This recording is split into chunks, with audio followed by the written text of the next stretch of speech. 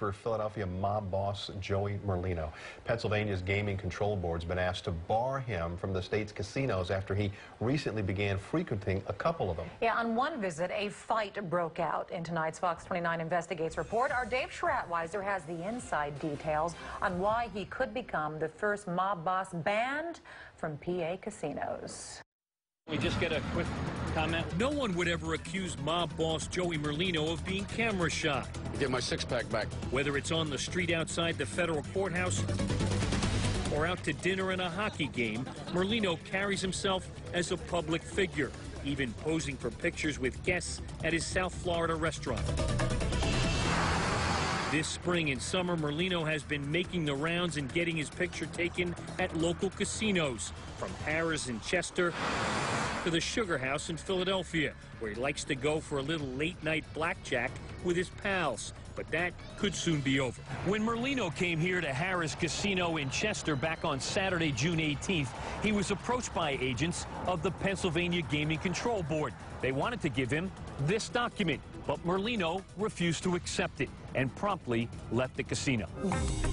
The document was a motion for the Gaming Control Board to bar Merlino from Pennsylvania's casinos because he's a convicted felon and identified as a member of organized crime. The document seeks to make Merlino the first mob boss or former mob boss to be banned from casinos here since they opened in 2006. When you got guys that have a reputation and a history of convictions, it would seem to me it's fairly simple. You put the list together and you ban them from the casinos. Pennsylvania's casino rules provide for an exclusion list. The list includes career criminals or professional offenders, cheats, and other individuals whose presence in a licensed facility would be inimical to the interest of the Commonwealth or licensed gaming therein. But for some reason, until now, gaming officials never tried to ban Merlino.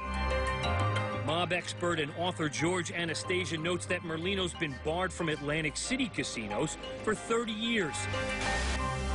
Even so, cameras caught him with some of his mob pals playing in AC back in 1998. I mean, I remember when the casino opened in Atlantic City, the early days, they just put guys on it. So why bar Merlino in Pennsylvania now? Well, let's go back to last March when the dapper Don was in town from South Florida to celebrate his birthday with some of his boyhood friends. He made a stop at the mob's new clubhouse at 11th and Jackson. Then later that night, Merlino and 12 of his friends headed for the blackjack tables in the Sugar House Casino. All sources say caught on tape by the casino's surveillance cameras. Well, we'll see what they do now that they've got a video of him physically being in there. Court documents obtained by Fox 29 say Merlino and his pals were at the blackjack tables here when a disagreement led to some words between the Merlino entourage and several others at the table. Things got heated, there was some shoving, and 3 punches were thrown before casino security was called to break it up. The documents say the large group of males, including Mr. Merlino, reportedly threatened the other group and threatened that they would wait outside for them. If you asked him about this situation currently, he'd say, look, we were out socializing, we were partying, we went to the casino. What's the big deal? I wasn't banned. I was allowed in there. And he's right. At some point, Merlino shook hands with one of the combatants and his entourage left the casino. Gaming officials say Merlino returned to the Sugar House June 17th, again with an entourage. This time, he was approached by casino gaming agents with that document seeking to exclude him. He brushed the agents off and left. Joey's not looking for trouble, but he likes to gamble. He goes and he's a social guy. Merlino is not the only high-ranking Philadelphia wise guy still allowed to visit the state's casinos.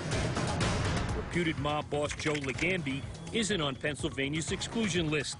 Neither is mob boss Steve Mazzone and mob captains George Borghese and John Changlini.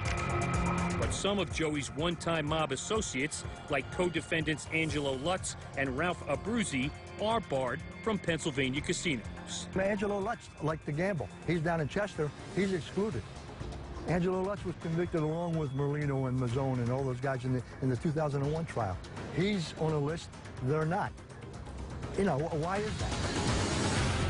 Now Pennsylvania authorities appear ready to make a change. They filed this petition to exclude Merlino from state casinos a month after the March 9th incident at the Sugar House. They made 3 attempts to serve Skinny Joey with the papers at his home here and in Florida. They also tried to serve him at his restaurant in Boca Raton, all in an attempt to place him on the casino exclusion list.